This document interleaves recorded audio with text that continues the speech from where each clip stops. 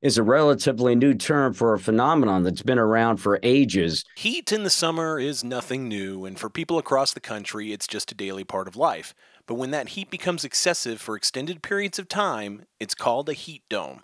Where this sets up, it gets very hot, obviously, and the position of the ridge itself blocks any cold fronts trying to work their way southward from Canada, run into that heat dome, and are deflected around the heat dome into another part of the country. So the source of cooling from the north and northwest is blocked off. Daily rounds of rain and storms are often ways to cool temperatures in the summer, but those are more difficult to generate under a heat dome.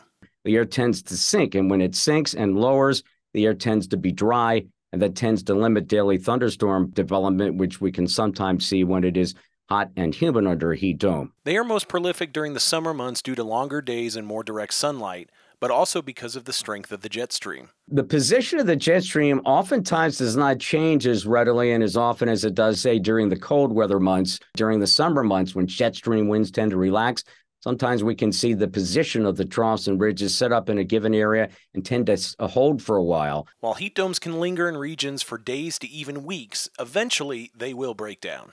We could start to get some features to penetrate this and eventually push cooler air in. In other cases, the position of the ridge can change and start to build up some humidity, which can at least lead to some daily thunderstorms, which can trim temperatures. So, they can't go on forever. For AccuWeather, I'm meteorologist Tony Lawback.